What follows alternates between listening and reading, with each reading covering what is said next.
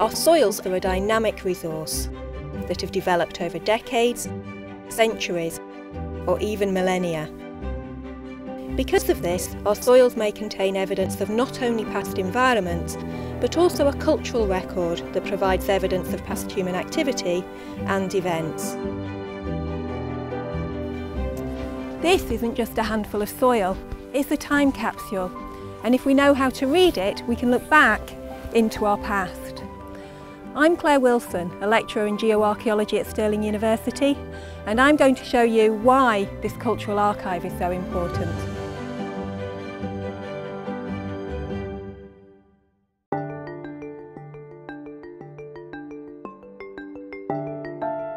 Virtually all of our day-to-day activities have the potential to impact on our environment and our soils. Take agriculture, for example. For more than 10,000 years we have manipulated the physical and chemical properties of agricultural soils.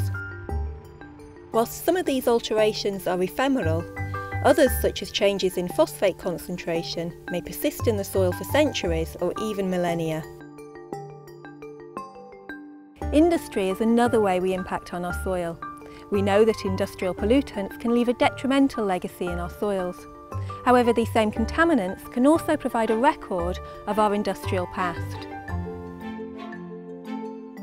And then there's our waste.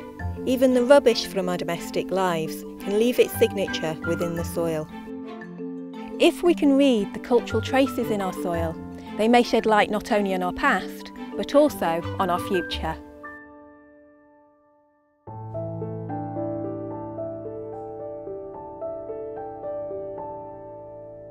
We can read the cultural archive in soils in a number of different ways, starting at the landscape scale. Humans may physically remodel landscapes, for example by mining or construction, whilst agriculture and deforestation can destabilise landscapes, resulting in increased erosion. And in this way, past human activities have left their mark on our landscapes today. You can also see the influence of humans in the soil profile. Take this field, which was once ridge and furrow. In this soil profile we can see how the agricultural ridge has been deepened, changing the horizon depth and improving the growing conditions. And if we now take a sample back to the lab, we can learn even more.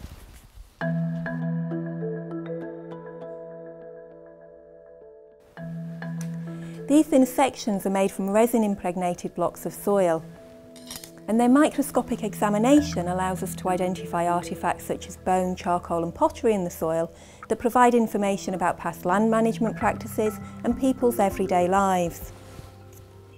They also tell us about the sequence of processes that have formed these soils. But reading the cultural history from our soils doesn't just have to be about what has happened, but also what could happen.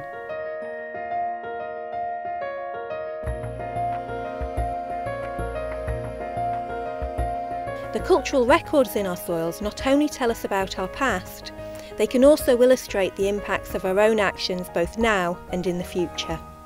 For example, this soil contains high quantities of charcoal, presumably added through manuring.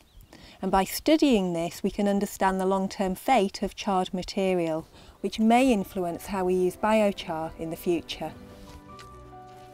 The knowledge gained from the soil archive can also shape future land management. Today this area is used only for grazing, but the remains of farms and field systems like these demonstrate that previously this land was cultivated. 300 years ago it would have been planted with oats and barley. Therefore soils like these hold important lessons about sustainable land management and degradation, and there's much that we can learn from them, but only if we protect them.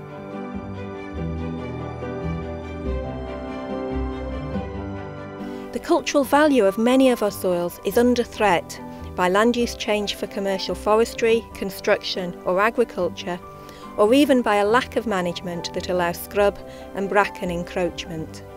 But perhaps the greatest threat is our lack of awareness of the value of these soils.